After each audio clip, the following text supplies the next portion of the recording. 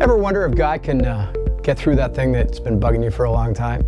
Perhaps you're in need of a miracle. It could be big. You know, we qualify stuff. If it's cancer, oh, that's a biggie. If it's a hangnail, not so big, but uncomfortable perhaps.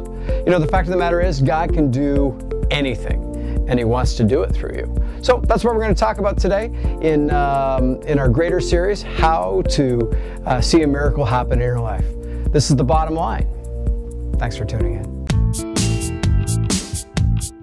This is The Bottom Line, recorded January 22nd, 2017, San Jacinto Assembly of God. You know, I've been a pastor for a very long time, but before I was a pastor, I was actually a Christian. And so that means that I get to test out my faith all the time. Because I stand before people and I talk to them about things from Scripture, and I have to believe they're true. I mean, I guess I don't have to believe, but I do believe them to be true. And one of the things that I'm always struck by is the fact that God says that through Christ that all things can be made new.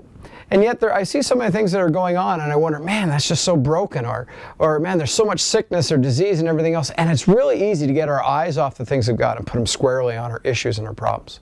But I believe, because of what Jesus has done, that He has made a way that the authority of God is purely right back in His court, His kingdom. And because of that, I believe that you and I have access to the greatest power source in all the world.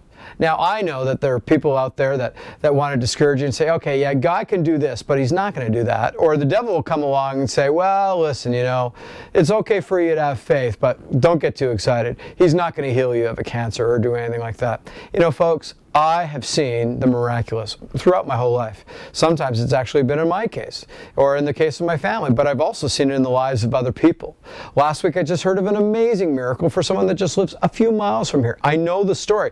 I know it's true. Praise God. God did something amazing. Heaven touched earth in a powerful way. What I want to encourage you about today is to not limit the way God wants to move in your life. We often say, well, I don't think He wants to do that, or I'm just going to pray for other folks, and I don't believe he wants to do that for me. It's selfish for me to want a miracle. Here, let me ask you a question. If I said, hey, I'm going to give you $1 million, would you take it? I mean, if there was no strings attached, nothing illegal here and everything, I was just saying, hey, I'm going to give you $1 million. Well, maybe you'd be a little modest or whatever and say, well, you know, I don't know, I'm going to use it for good and everything else. I don't care what you use it for. I'm going to give you $1 million. What would you do? You'd go, okay, I'll take it. Well, what if I told you that God wants to heal you? Or if God wants to work the miraculous in your life, or He wants to do the impossible? And you go, well, I'm not sure He wants to do that for me. I can believe that for somebody else. Hey, I'm telling you, He wants to do it for you. Why? So you can be well? Okay, sure, that's part of it. He loves you. But He also wants to do it so that His kingdom can be glorified. He can be seen as a powerful God. I'll tell you what, there's all kinds of people out there telling us that they're powerful and they got everything going on and they've got all the answers and everything else. And I'm here to tell you that there's only one kingdom that truly matters, and that's the kingdom of God. And Jesus came to reestablish the authority that Satan stole from Adam and Eve.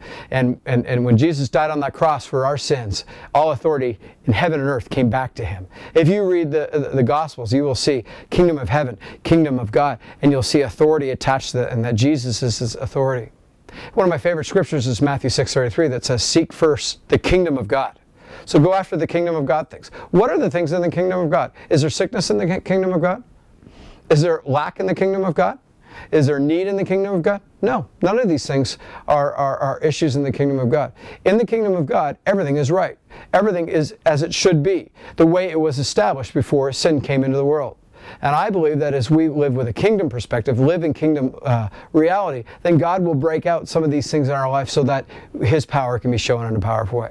So seek first the kingdom of God and His righteousness or right living, and then all of these other things will be added to you as well.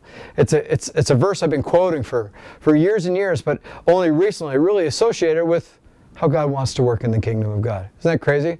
I've been quoting that verse probably verbatim for 20 years. And only in the last 5-6 months I've got, oh, kingdom of God. Oh, I get it. Folks, I'm telling you, there's a world of truth in Scripture.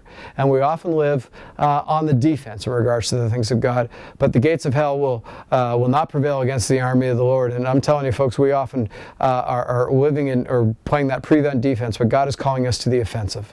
And that's why God wants to do kingdom stuff in your life so His power can be shown. Hey, we were having a great series. I hope you tune in and watch all the bottom lines in this series. But in the meantime, hey, stand in the way of faith, believing. And just as Jesus said to the guy who had been waiting to be healed for 38 years, do you want to be healed? Say, yeah, I want to be healed. This is my time. I believe it is. God bless you, and thanks for watching The Bottom Line this week.